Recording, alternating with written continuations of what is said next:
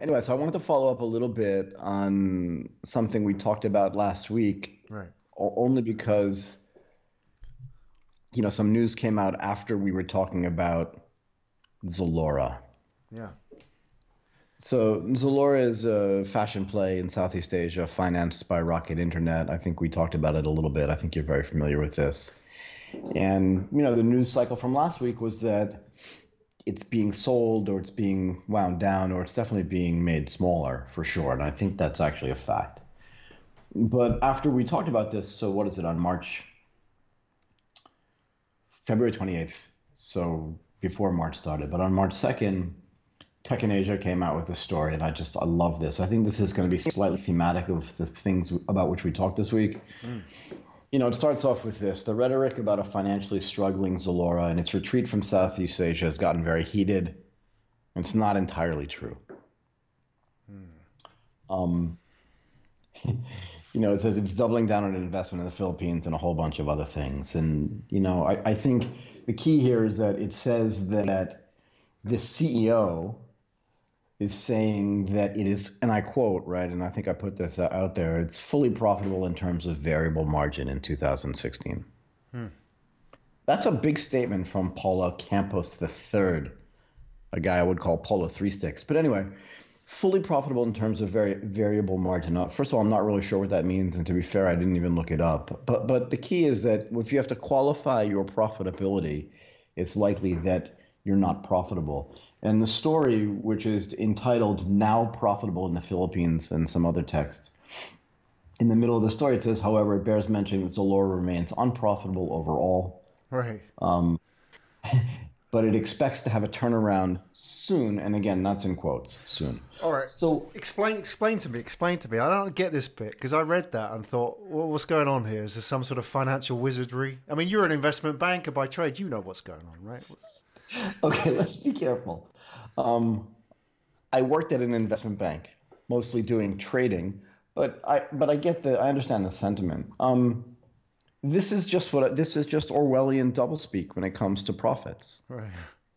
Right. I mean, it's almost like, and I hate to say this, it's like, I'm I'm fully not pregnant except for the baby I've been carrying for the Right. past 3 months, and I think it's kind of fair to say that.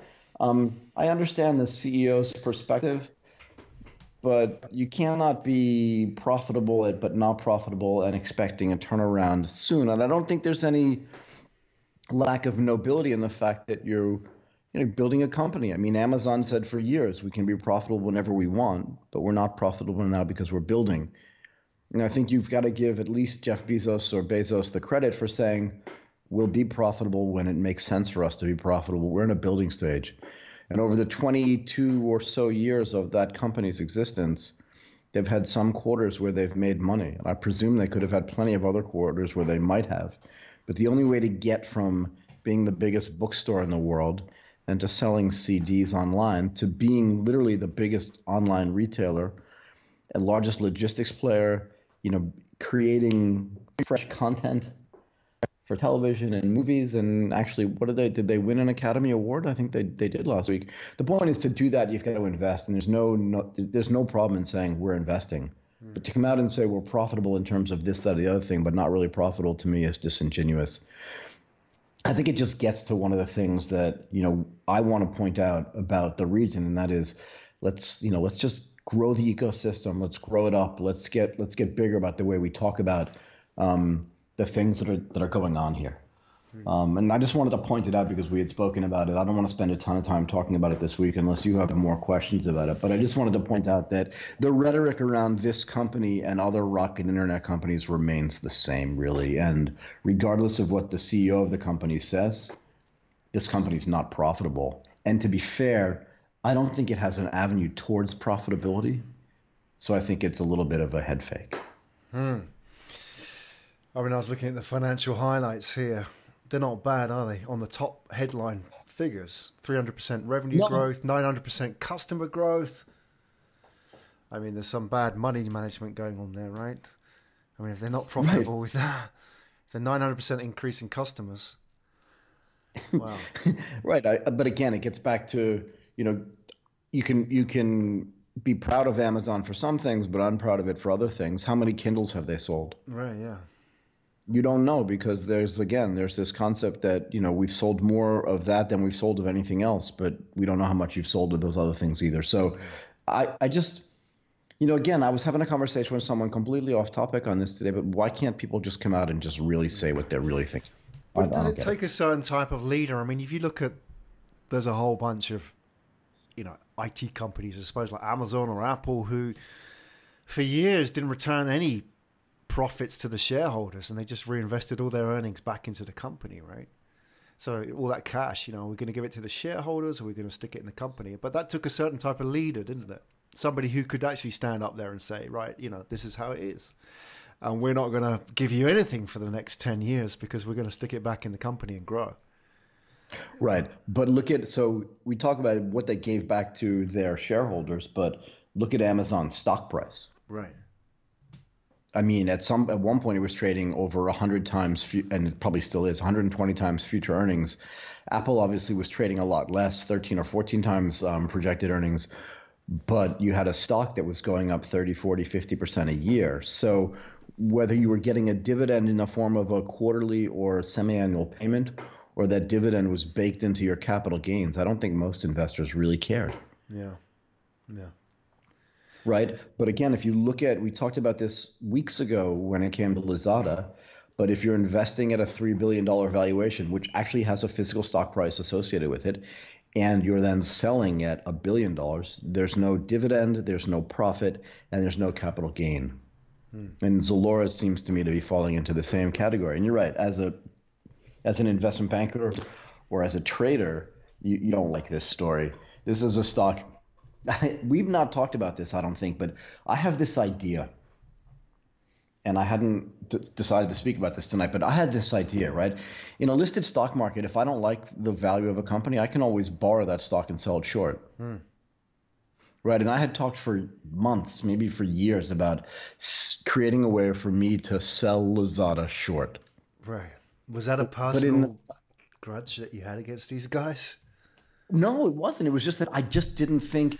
Right. Again, you can watch what happens in the private markets and the non-listed markets the same way you watch what happens in the listed markets and just say, there's a greater fool theory, right? Mm-hmm. Yeah. If somebody who doesn't understand the investment criteria invests in Toyota and you think it's too expensive, you can just sell them as much as you want. And if you're wrong, the market rallies through you. You have a margin call. You've got to cover your short position. The stock goes up by definition, and you lose money. But if you're right, the borrowed stock that you've sold back to the market at a specific price goes down 20, 30, 40, 50%. You make money. You're allowed to make that investment decision. And I think there should be a way to do it in the non-listed markets as well. I just haven't come up with a good way to do it yet. So there's no vendetta there. It's just I'm a value guy. From beginning to end. You'll find a way. I'm sure the Rocket Internet guys are going to love you. Oh, I'm sure they don't like me already. All right. But yeah, now that you can short their stock or short any of their listed companies, well, unlisted companies, they're going to love you even more, right? I think they will. Michael Waite, short on Rocket Internet, anything that they seem to do. Well, recently, right? I mean, sure, they've got a big, and we talked about this a little bit. I never remember the name of the big, great, successful fashion retailing company they have in Europe, but it does kind of dominate the market there. But in their emerging markets where they made their biggest plays or their biggest splash, they're not really doing that much. Yeah. And good luck to, I think it was the Qatari government who created a very large fund with those guys to invest all over the world, or I don't know, but I don't think that's going to work either. Anyway, and I think he was really the CEO said one other thing that just shows he doesn't know what he's talking about, and that is that the Rocket guys haven't sold any of their existing shares. Yeah. They sold new shares. So new shares means dilution. So existing shareholders just got diluted. So even if they sold at the same price level, they own less, which means the value of their shares is now lower. So maybe somebody does need to take a course on actual stock valuations. But anyway, so I thought that was interesting this fall. But I also wanted to follow up as well on new funds. You're seeing just really quickly, you're seeing a whole bunch of new funds pop up, and there was both positive and negative feedback for this RHL fund that popped up. and that the headline I didn't really like. Rich Asian millennials pool their family fortunes to build a venture fund. This is on Bloomberg. But these are kids I think that really have the right idea. They have convinced, and I like this actually, they've actually done a good job of convincing their families that the businesses in which their families operate today may not always be the cash cow that they are, and that the only way to join the new economy is by taking some of the cash flow that they have now and diving in head first. And if they can do that, which is kind of similar to what the Lippo Group did with its Ventura Fund, a fund that I have great respect for. Stefan Young, Tisra Bongchai, two great investors. I mean, also great for the ecosystem as well. And I'm hoping that this RHL team can do it. You look at Rachel Lau, who's one of the team members there. You look at where they went to school and what they've studied and what they've tried to do. These are all really well-educated and clearly hardworking kids. And I think at some point you got to give them credit for going out on a line, publicizing what they're going to do, because just remember, if they fail in public. And you can make all the commentary you want in some cases about they're just rich kids with wealthy parents who are trying to use their parents' money and fortunes to make their own money. But the reality is that this is the way ecosystems get built. Right. It has to start somewhere, right? It does, because they could do the reverse and just hoard all this capital. But what they're saying is they want to go out and do it, and they want to convince other people to work with them. I'm happy. I think what they're doing is great, and I would support them wholeheartedly. And they've also convinced some really good advisors to help them as well, and it just fits into what we were talking about. So I just wanted to follow up on that as well. I think that's great. More of it, and hopefully we'll see more of this rather than sort of sticking the money in the family office and just hoarding it in their own mini little hedge fund. They can, put some of that into the ecosystem. Yeah, and again, it's like 2 generations of risk takers now, because to do this, to convince your father, your mother, your uncles, and your aunts to give you money means that you've now made the risk discussion with them a positive event. And that's hard to do. Yeah. So in that sense, you got to give these kids, and I'll call them kids because they're 29 to 30 or whatever in that age group. And I just give them a lot of credit for being able to go out and convince them that, let's not invest everything we have in real estate like we've always done, or in manufacturing. Let's invest in some of the new stuff. So good for them and good for the entire ecosystem. You have 4 family fortunes from around the region saying, let's try. Yeah. And I just, that's really, really good. And they want to raise, 100 million? I was just looking through here. Yeah. So it's no small they want to get to be as big as they possibly can. And again, because they're committing some of their own capital, the likelihood that they'll be able to convince other people to invest along with them is really good. And again, at this stage of development, it's pretty unlikely that they're going to charge. And I don't know. I don't remember all the details, but they're probably not going to charge their friends the management fee, but they will probably take a performance fee. Right. With the idea being, we're going to pay attention to this every single day, and we're going to make sure that you have the best opportunity to make money. No guarantees, but we're going to do the best we possibly can with all of our connections and all of our experience to make sure that we create the best environment for you guys to make money. And that's a good thing, I think, for the whole ecosystem. It's going to be interesting to see what they invest in as well, isn't it, Michael? That they, I know this sort of leads into our next news item as well, but it's sort of, if you can imagine their business background and their family backgrounds are real, traditional businesses, and the unsexy stuff. I mean, just looking here, real estate being one, but also one of the families has made their money in rubber gloves. Of all businesses, It's not like, compare that to the unicorns from the, we're coming up to demo days, aren't we? But the unicorns from the Y Combinators and stuff like that, it's a complete world apart. So I know, they're not involved in making rubber gloves themselves, but that's the traditional, that's the family heritage, isn't it? That's their way of thinking. So whether they're going to invest in stuff which is, I suppose, less BS would be really interesting. Yeah, I like it. And look, they've already taken over a startup with which I'm familiar, a company called Perks. Perks was started by a guy named Andrew Roth. The original idea, and I think has since pivoted, right, to provide corporate clients with data and analysis on consumer behavior. But their previous business incarnation was they were just trying to provide loyalty points and perks to people that often went to the same coffee shop or the same store, right? Yeah. But they've basically taken over this company, so they've invested locally, but they also invested in a company in Los Angeles. and they've invested along, it says here pop stars like Beyonce and Adele. I'm not sure that's a great idea, but at least they're going far afield as well. And I think that's a good idea. We talked about it last week with the K2 Global team.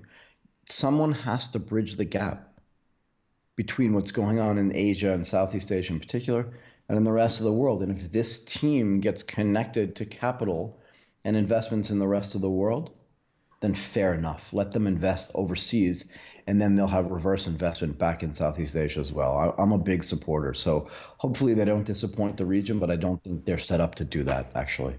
Right. So these are guys to watch. So this is RHL Ventures.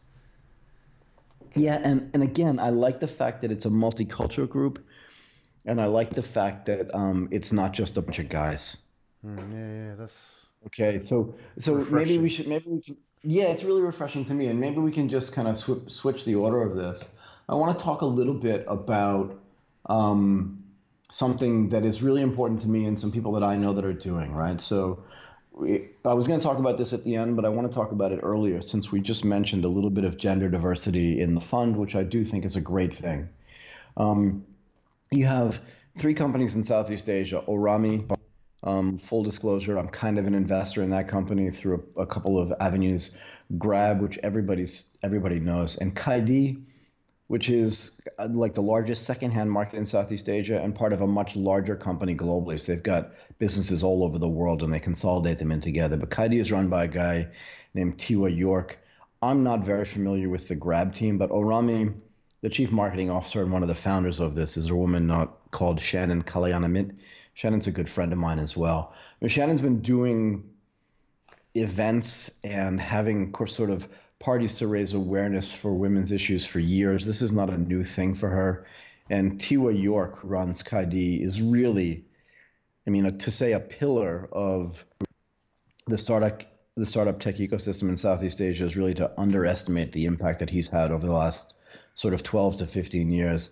But I want to point out that this weekend they're doing something, I believe it's March 11th, to just promote gender equality as part of a UN Women's Solidarity campaign. And I don't think it's a coincidence that Grab is doing this. So there's a little bit of PR involved for sure, particularly with all of the news that's coming out of the United States and Uber. But regardless of that, just, in a way, I kind of don't care why you're doing something good, as long as you are doing something good. And I just want to point out that this is something that's really important. And the fact that you have a fund that is inclusive from a gender and also from a cultural perspective is important. But the fact that these people go out, men and women, to go out and support women for Women's Day, regardless of whether it's tech or startup or whatever, is just really important to me to see this happen. And they're doing it in conjunction with Women's Day, which is March 8th. And I just wanted to point it out so that anybody that's listening to this can see that, people out here are not just trying to make and raise money and build companies, but they're also trying to create an environment which is inclusive to all people. And to me, that's important. Where are we now with gender equality in the investment community, especially the VC side? Because I guess, anybody that's sort of followed the news in this sector will know about Ellen Powell and that, Yep. that whole saga, which dragged on, which kind of left everybody looking bad at the end of the day, whether it was her or, the partners that she split with. So, that's sort of, it's a very prickly issue, isn't it? So I wonder where we are now. I mean, what do you see from, your experiences and your interactions? Are things getting better? Is it still a boys' club? I mean, how does it compare in Asia to the rest of the world? To be fair, I don't think it's much different. I mean, the women that go out and actually either start companies, they are prominently featured in a way that I've seen out here. So Alexa Burdick, who started an online company that was then sold to Sephora, was always sort of held up as a female entrepreneur in Southeast Asia. You have Shannon, who's been at this for years, I would say almost a decade actually, in building, starting, and founding companies. And then T. Surapongchai as well. You just have a bunch of these women out here who are they're well-educated, hardworking, and they're really stepping up the game. But they're also doing another thing too, which is really important in a way that, we do see a little bit of in the United States. But again, because I don't live there, I don't see it on a day-to-day basis, but these women are out there supporting all other types of equality as well. So it's not really just focused on how can we help other women, it's how can we make the entire ecosystem more inclusive. And for that, from an investment standpoint, it is mostly men still. But from a startup standpoint, you do see a lot of really prominent women in Asia, which is a good thing. I'd like to see more. And I actually had dinner last night with a woman named Joy, who's doing something in the startup space.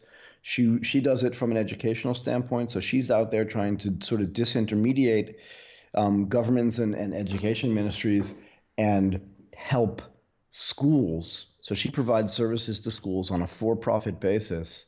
She's running what she calls a social enterprise. But I have a lot of time, and I make a lot of time for her. And also my friend Alyssa, who's actually going to go work with her, who after graduating from Brown in the United States has come back to Thailand and is helping found these education-related companies. Both of them used to work for a place called Teach for Thailand, so very focused on education and education for children. But from an investment standpoint, yeah, you're seeing most of the companies here, except for Ventura, again, where T is a partner, most of it is very male-dominated. So we still need to have that change over time. And it's a good question, right? I think it's really important.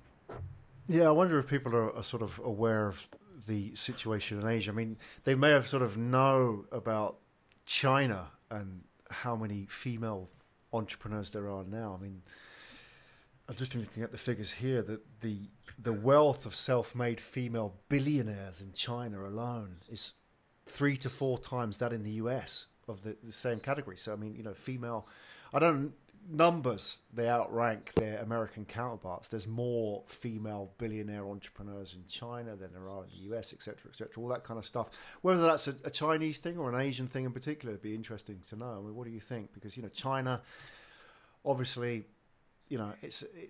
there's all that thing about the, parents have made the money, the daughters pick, single child families, the daughter takes over the inheritance and all that kind of stuff. But these are sort of self-made billionaires, right? And whether it's sort of a rising tide raises all boats, or whether there's something special about Asia and being a female entrepreneur as well, which maybe in the old world, so to speak, they have a bit more baggage to carry. Yeah, I mean, I think when you're dealing with greenfields and blank slates, as we have in Southeast Asia, and that includes Singapore probably and India as well, I think you're seeing women finding that they're allowed, it's probably the wrong word, but they're encouraged to be strong. They're encouraged to be leaders. I mean, I'm just thinking about other women that I know that have built and started companies, and they've been at it for a while. Like this woman that I know who lives in Singapore, who runs a company called theasianparent.com, Roshni Matani. She is amazing. And she's amazing. She runs a company really called Tickled Media, and no one's given her anything. She has just kicked, I'm going to say it, she's just kicked ass for years to build this methodically, taking a little bit of venture capital money, probably in the middle of the growth of her company.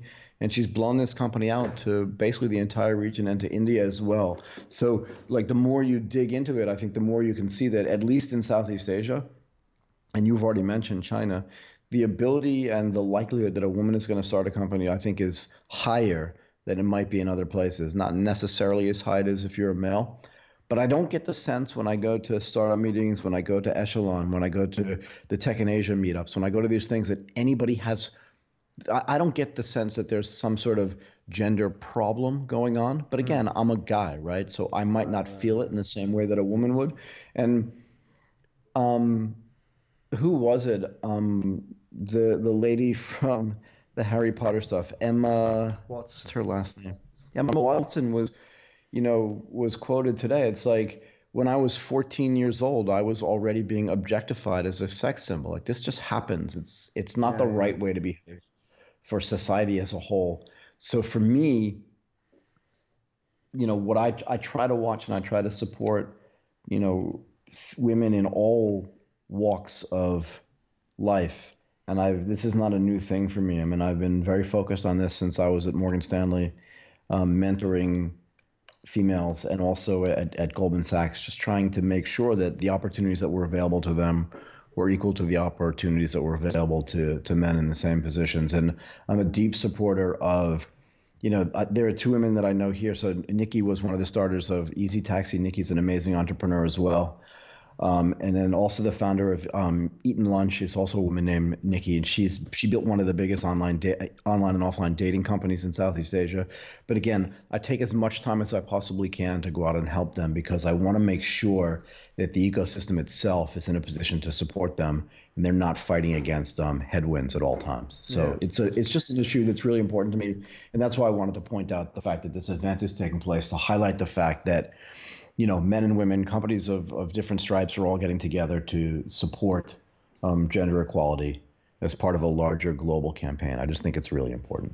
Yeah, and it benefits us as well, us guys. I mean, let's look at it from the guy perspective. We benefit from this in the long run because there's that whole thing about, diversity makes for a better world for everybody. I mean, they've done all those sort of social studies where they've looked at, that wisdom of the crowds effect, where people can make decisions collectively, and the more diverse the group of people, the better the decisions. I mean, you've only got to look at those boys' clubs, that run our bureaucracies and organizations that make decisions. You get that kind of skewed wisdom, right? But if you can throw women into that mix, then it sort of shakes the whole thing up, and, the BS goes out the window. I think we all benefit from it. I could not agree with you more. I think the more diverse you have as a group, the more diversity you have as a group, the more likely you are to come up with sort of better conclusions and better results. And I don't think that's heavily debated. I mean, I just cannot disagree with that, and I could not agree with you more. Great, we get it. We're turning it around. We're going positive. So we had a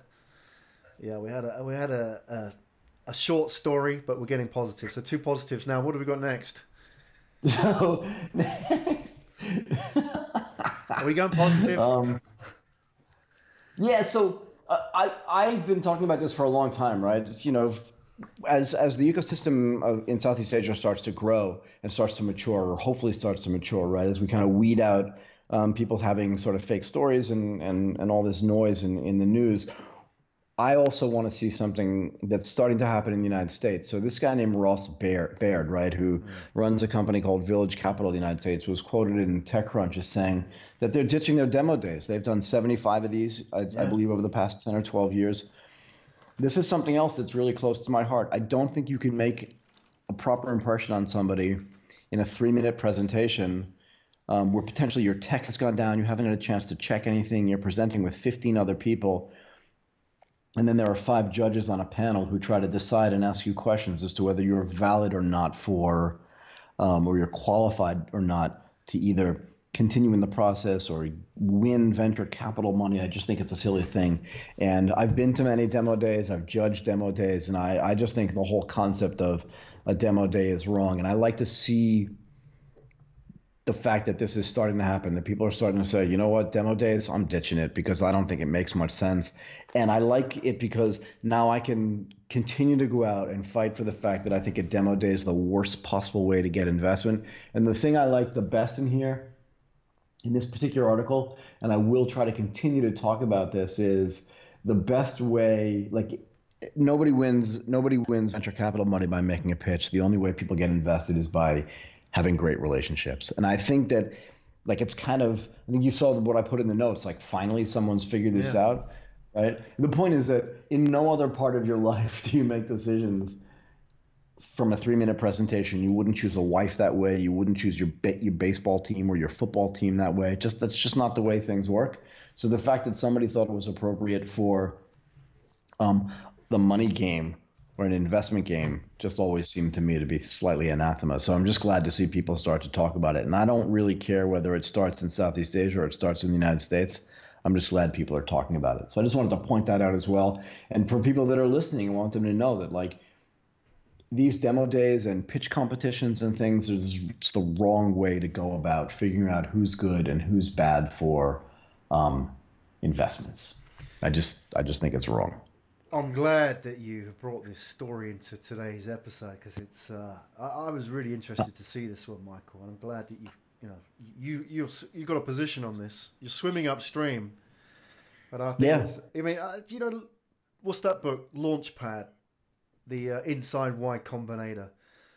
which was the sort of embedded journalism, so to speak, of Y Combinator. Spend a year with Y Combinator and the partners, Paul Graham and all that, and sort of see these startups go through the process and do the demo. Really being the demo day being the culmination of the whole book. Right. So I guess that book is one of those seminal books which has really defined every single wannabe accelerator that came after it, right? We're going to copy this model. It seems to be like, demo days everywhere. So, everywhere. Now that you're saying, if you're saying that demo days are not the best way to, marry a startup with funding, and it is marriage, isn't it? As you said, you don't choose your wife in 3 minutes, whatever, right? No. So if it's a relationship, you've got to spend a bit of time, right? It's interesting you're taking a position on this. I wonder what people are going to say.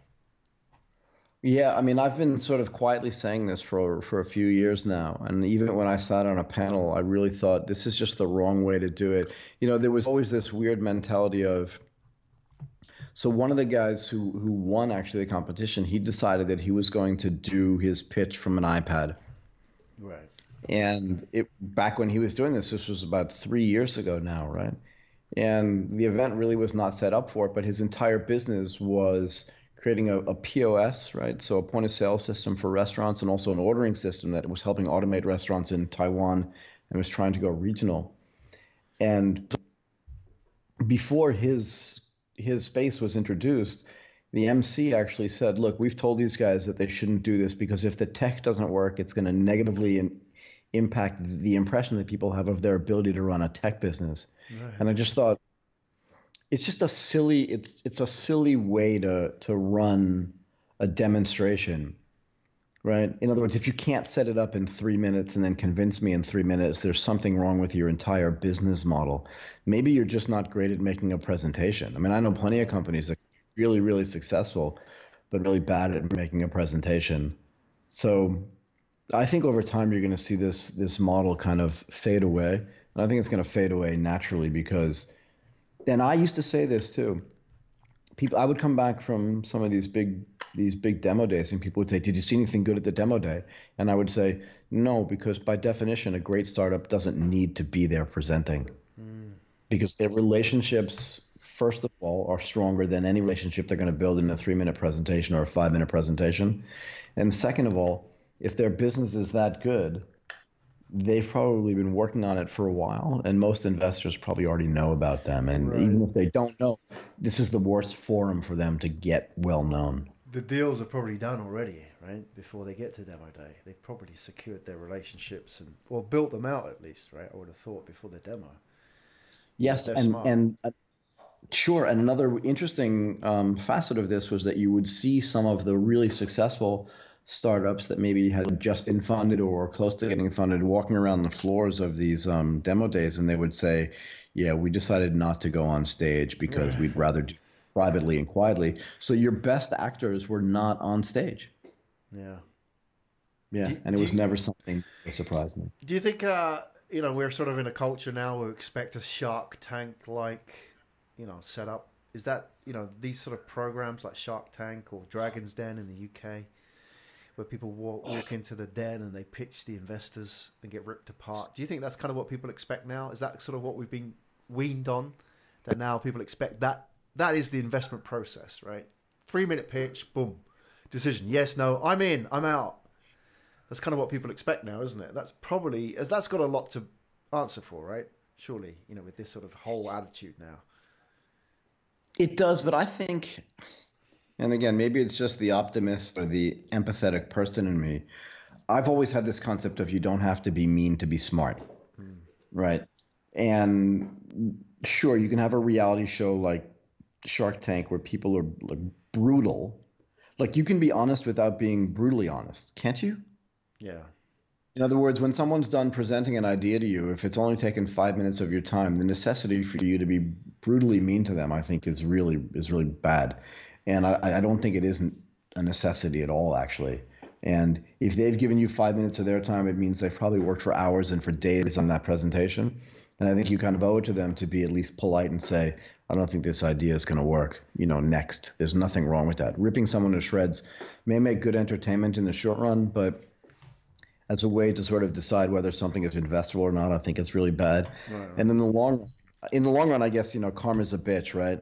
And Yep. if you're gonna present yourself in that way, I think in the end it's gonna come back and bite you later. So I have no time. I have no time for this. And you're right. Shark Tank starts in the United States and then it kind of makes its way around the world. But by the time it's done making its way around the world, I don't think anybody cares anymore. Hey, what I do you really reckon of don't think this? so. There was. Sorry, just to cut in there, but Go, go. with this story, there was a part in the article. I don't know if you picked up on it. There was, I think it was a Wharton professor, and she said something along the lines of the best investment that you can make is a good-looking male as your the lead in the company. So I mean, she did the analysis of the demo day pitches, and she found that if you had a good-looking guy up on stage, you had a 36% chance more success rate of getting investment. So I wonder how much that sort of actually has a bearing on the success of the company, or whether it's just sort of made for TV, so to speak. You've got a good-looking guy, probably confident on stage, attractive to look at, gets the money. So it's kind of not a great environment to make an objective decision, is it? Not really. I mean, I guess you're talking about this woman Laura Huang, right, That's from the one, Wharton, yeah, and yeah. yeah, she's done this work, and it's called "Who's the Most Attractive Investment Opportunity of All?" And in the end, it's good-looking men. I think it's good-looking anybody, really. Um, yeah, I mean, I haven't done this. I haven't done the survey, but if you go out and look at even just presidents in the United States, I think most of them are over 6 feet tall, and Right, right. they're mostly male, and they were actually mostly unfit. And well, it doesn't make them good looking, so it doesn't necessarily fit into this. Puts them in a category of people that have been working so hard they haven't had time to sort of figure out their fitness. The startup world is different though, and take a look at your startup founders. That's why most of them do kind of end up having a bias towards good-looking men, and it's just another reason why this kind of pitching mechanism is really bad. Because is this a beauty contest per se, Yeah. or or is it a real pitching contest? I'd like to see it more of a pitching contest. So, Mm. but without the sort of time constraint, right? Yeah, there's a better way, as you say. I think we're getting there. Well, maybe if these guys, what's the name of the, is it Village Capital? Maybe if these guys, they're probably ones to break ground and, go out against the grain and say that we're not doing demo days. Even they've done 70 odd demo days. They know what they, 75. right. They Yeah, know what they're and talking about, right? So, yeah, for them to and come out again, and say that. to be fair, right? We sent one of the companies that we know really well in Southeast Asia actually went to California last year, participated in a 2 or 3 month program that 500 startups offered, and then pitched on stage in front of what the 500 team says is 400 qualified investors. Mm. Um, and our team came home without any investment from them, and frankly, without any connectivity to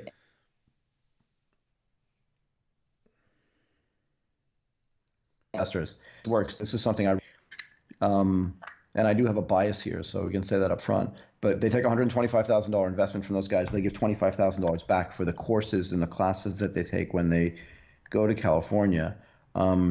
This was the first team from Thailand to ever be accepted into one of their batch, I don't know, batch 13, batch 15, I can't remember.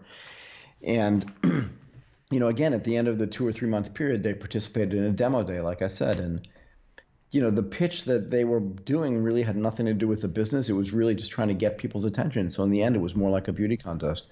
Again, no great relationships were created. I don't hear them talking today about any of the startup relationships that they created, and there was no follow-on investment from that. So I don't understand it. It's almost more like better PR for the investing team and the people putting on the demo day than it is a real benefit to the startups. That's probably very true. And that's why you see, yeah, and that's why you see people like, again, I always go back to Jason Calacanis because I think he does a lot of really good things. He has this thing called the Launch Festival, which is supposed to, focus on and highlight great startups. And he doesn't charge any of the startups anything to go there. Mm. His idea is if you're charging them, why not invest in them? Like they need the money more than you do. give them a platform where they can highlight what's good and what's bad about themselves and let investors make a decision on their own. But charging them to be, what's called Startup Alley in most of these either demo days or sort of tech events is a bad idea. I don't think it works. And it doesn't benefit the startups. It benefits the people putting on the demo days more than anything. I don't know. I don't like it. I have never liked it, and we'll see what happens. I think it's going to go away at some point. We need a section on this show, a future show, Michael, in defense of demo days. We need somebody to, defend the corner of that ring. We need to. I can see where they might be coming from. I mean, it's easy, isn't it? I mean, if you're dealing with volume of startups going through, to do the demo day, you can deal with a lot of volume. And especially if these guys have done 70 plus, they've seen a heck of a lot of startups, right? So to process that amount of startups, and at the same time, from the startup side, I know you said it's not the best, goal for them to work towards, but they have a goal. I mean, if you didn't have a finite cutoff point a day, an event where they had to, it was showtime really for them, then they could spend months and months and months. They don't get the 12 weeks, only to get all their shit together and get this thing done, right? They could spend a year developing this thing. So I can see why somebody, why they like demo days and why they stick with the formula. But it would be great to hear from somebody to come on this show and defend it. What is the good, what works in a demo day and maybe a better format. Right, and look, I give flack to E27 often. I know them well, and I think they've done a really good job of helping the ecosystem in Southeast Asia grow. They were one of the pioneers. They still remain there. They've changed there, and I'm really proud of them for doing this. So they used to have what they called satellite events for Echelon, which did feature, a fundraising and a pitching event for startups in every country. They would win the local thing, and they'd take five companies from each country, and then they'd send them to pitch on stage in Singapore. And what they've done now is they've changed the whole model. They're doing something called the Top 100 program, and it's running all year. And then those teams get to present at Echelon Asia Summit in June. So they're trying to sort of iterate on the model of having really quick pitching things in every country. They're doing this whole thing online, and we need to find out more about it. So maybe we can talk about that on another episode. But I like the fact that they're trying to change the model here, because I don't think the model, and I think they would agree with me. I don't think they were satisfied. And again, this is one of the reasons why these guys are still going and still good, is that I don't think they were satisfied with what was happening in the satellite events from a pitching perspective, nor do I believe that they think that the best companies were being represented on stage in Singapore every June. And I think what they're finding out now is that there's a better way to do that. And they're working with another company to do the top 100. And that's going to end up actually being really, really a much better way to do it. And they'll iterate on that as well. So good for them. Good for them. Are we ready for a surprise? Or there's something just else? so much. What's the big surprise this week? I can't wait, Michael. Yeah, there's so much to talk about it. Let's talk about something that I think is going to be a surprise going forward. Right. I don't have inside information on this. That's a big surprise. This is just a surprise. Well, it's kind of, this is going to be a big surprise in the future, but not going to be a big surprise. You're not giving it much of a chance, because anything that features on That's Not a Surprise, or whatever it's called, that section is never good to feature in that section. You don't want to be in that section when Michael calls your name out. I don't think this is going to end the way people expect it to. Whether it ends well or not, I just think the market will decide. But so it was a headline a few weeks ago called Southeast, and it was in TechCrunch, so in global news, not just in local news. But Southeast Asia, a company called PlayLab invests $1 million. That's a lot of money for a startup in Southeast Asia to invest in another company, particularly in another mobile game company, particularly as far away as Brazil. So the TechCrunch story is called PlayLab invests $1 million in Brazilian gaming startup Cupcake Entertainment. I always have a problem with how you name your companies. I think you want to name companies that sound strong, right? So if you named your company Viking Entertainment, it would probably sound stronger than Cupcake Entertainment. But that's just me, and that's a personal bias, and it just is what it is. But again, this starts off in a way, it reminds me kind of the news we read about Zalora earlier today and also last week.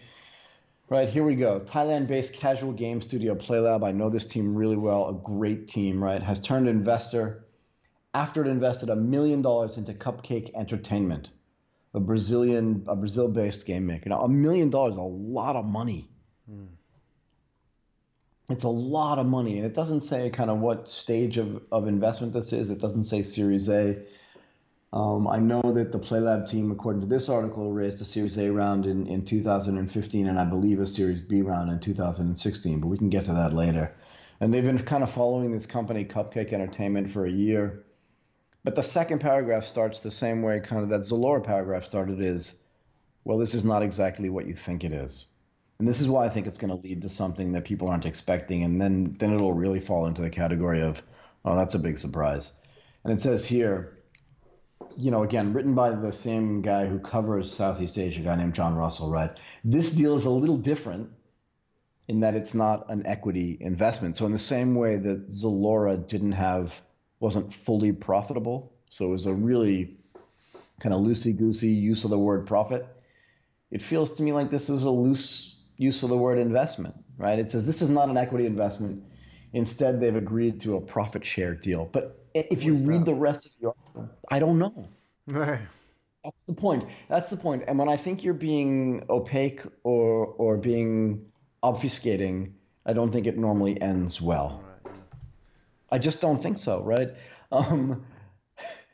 I would say some of the jokes that sort of the late night TV people in the United States were saying when they were calling out Jeff Sessions for saying, I didn't speak to the Russians, and if I did, I don't remember it. It's kind of the same type of thing. They've agreed to have a profit share deal, so it's not really an equity investment. And I guess my question is, what is it? And if it's not an equity investment, what do you get for it? And if I read the rest of the article mentions nothing about that investment and goes back and only mentions things that have happened in the past and where they have met. No details. TechCrunch is better than this. Why would they do that? Why would they? I mean, obviously, PlayLabs initiated this story, right? Why would they come out with that if it doesn't have any substance? Are they under pressure to look like they're doing something, or what? What do you think?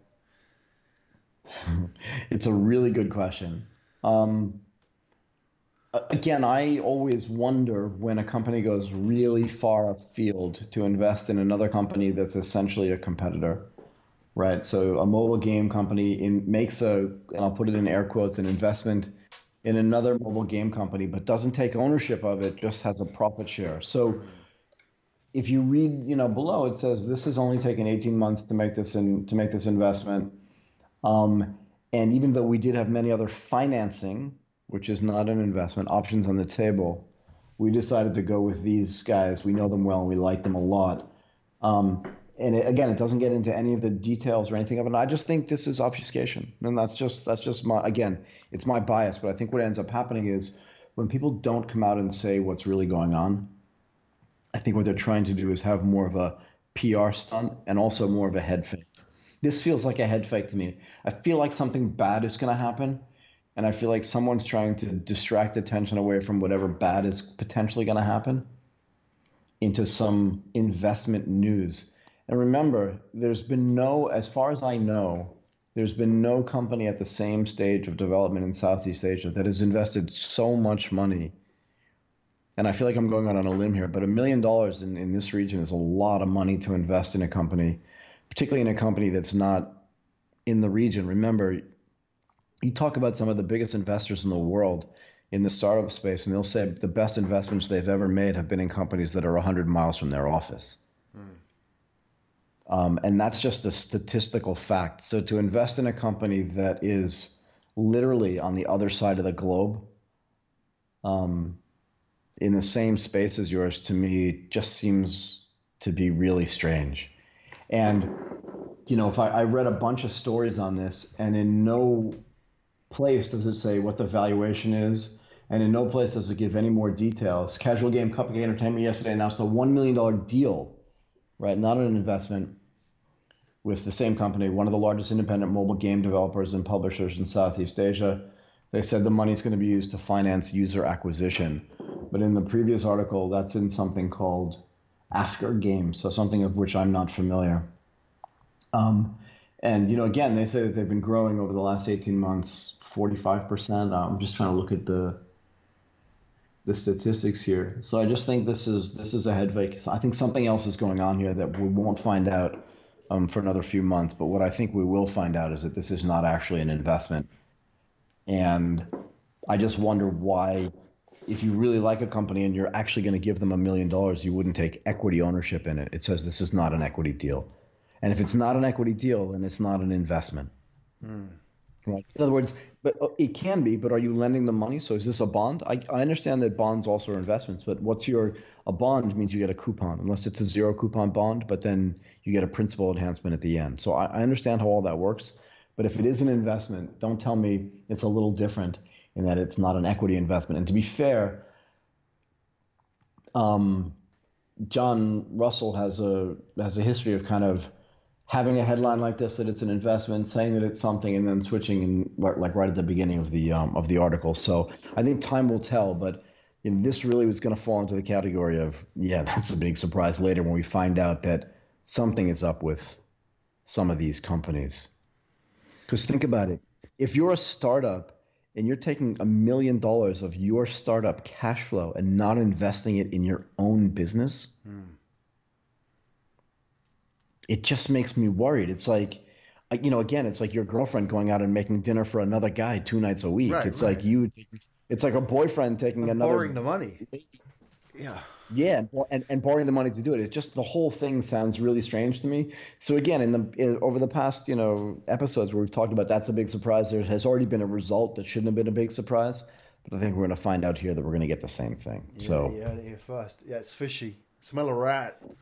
I think it's a really interesting lesson in branding as well. Maybe, I wonder, Michael, if these guys, rather than being called Cupcake Entertainment, called Viking Entertainment, maybe you'd have been long on them now. You'd have been praising them. It all went wrong when they called themselves Cupcake. It's a red light that we went through at stage 1. Nothing went right for them after that. Okay, I think I've made enough commentary on the name of the company, but I think you're doubling down on. We're doubling down. That's where they need to go. Yeah, they start with a base, go back to the source, and deal with that, and things will get better. I think you're doubling down on that. All right, so PlayLab and Cupcake. We don't. You're not long on them. You're short on them as well. We'll put them into the short bucket today. I'm just concerned. Yeah, I'm just concerned, and I like the PlayLab team a lot. I mean, they've done really great stuff. They host events there. It's a really good team of people. But I just get nervous when people go far afield from their core competency, particularly at this stage of the development of the company. And let's see if the growth that they've had over the past few years is sustainable. I really want it to be. Let's see what they end up doing. Yeah. Fantastic. So it's good. Are we covered? Have you got any more news, or will we save it to next week? Again, there's so much to talk about, but I have a feeling we could go for like another hour, and I think it's probably best to stop now. All right. Let me summarize. Let's summarize your spots this week, Michael. In the short bucket, we've got who do we have? We've got PlayLab and Cupcake, obviously. Demo days. Zalora are in there before the episode started. They were in there last week, right? Anything from Rocket Internet goes in the short bucket. Fair enough. By default. Well, particularly in this region, right? I mean, I think their track record in Thailand for sure and in Southeast Asia speaks for itself, right? Again, they've made money, but boy, they have not been a money-making machine for their investors, have they? Yeah, exactly. And so in the long bucket, what's Michael long on this week? RHL Ventures, that was interesting, wasn't it? That's the those Southeast Asian second-generation entrepreneurs. They look like I just like it. They look good, don't they? They look sharp. And then you've got the Village Capital as well. So these guys, 70-plus demo days, going out on a limb and saying we're not doing any more demo days. That was really interesting. So they go in the long bucket. So they get and to be fair, the E27 and Echelon team had actually said before this was announced that they were changing the way that they were going about running the final stages of their pitch competition, going to that top 100 as opposed to having people pitch on stage for 3 minutes. I think it's a better idea, and I think time will tell, but I think time will agree with the fact that they've done the right thing. Yeah. Fantastic. Well, all good stuff this week. So we've got a couple of minutes left. Tell us what you're doing this week. What's on the cards for Michael? What are you doing? You're busy running around again? Lots of deals on the table? Share with us what your week's going to look like. Last night I spent a lot of time trying to help somebody who's starting a social enterprise. She's already been very successful in raising capital for other people. She's going out to do it for herself. I told her last night I have all the time in the world to help any education-related businesses, particularly ones that are helping children. And I don't think that there's a conflict of interest with having a profit motive. I think if you can create a profit motive and also help people do, you do good by doing, you do well by doing good. I have no problem with it. And I actually said that to her last night. I've also introduced her to a bunch of other people that I think can help her. Somebody else who's running a social enterprise too. And I spent a lot of time last night talking about that. Again, I'm working with a company called UTNE to help them raise money. This is a company that's changing the way people do search for businesses and services in Southeast Asia. They're close. It's a ridiculously great team with great experience. I spent a lot of time with them. So fingers crossed to help them and make sure that their business continues to be sustainable. And I look forward to, feedback for the audience that's listening to this. I think as every week goes by, we get more and more traction. Please send feedback to @MichaelWaits on Twitter. Definitely subscribe on iTunes. Go to Stitcher, everywhere else that we are. We have a YouTube channel as well, Asia Tech Podcast. If you type in on Google, you'll see we're either top 3, top 1, or definitely in the top 5 of search results there. And if you have any feedback, hashtag it with Asia Tech Podcast, wherever you can hashtag things, and I'll take a look at it and we'll cover it on follow-up next week. Fantastic. See you next week, Michael. Thank you, Graham.